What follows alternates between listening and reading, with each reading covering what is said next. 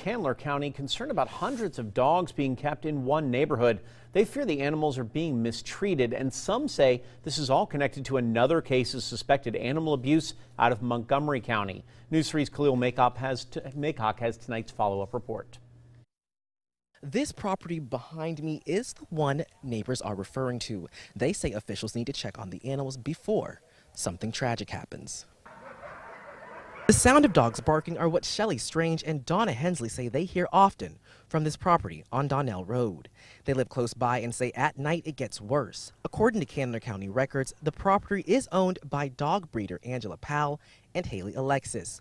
Earlier this week, News 3 told you about accusations by someone that Powell was running a puppy mill in Montgomery County. Authorities say Powell has agreed to give up some of those animals but did not admit to any wrongdoing. Now, there are new worries about animals here in Candler County. Strange says the sounds she constantly hears are disturbing. Massive amount of barking, and we've heard yelps and dogs in distress, and it's been unnerving because you can tell that they're being injured or something's going on. Strange says she's seen the conditions only through her binoculars from across the street and says they're bad.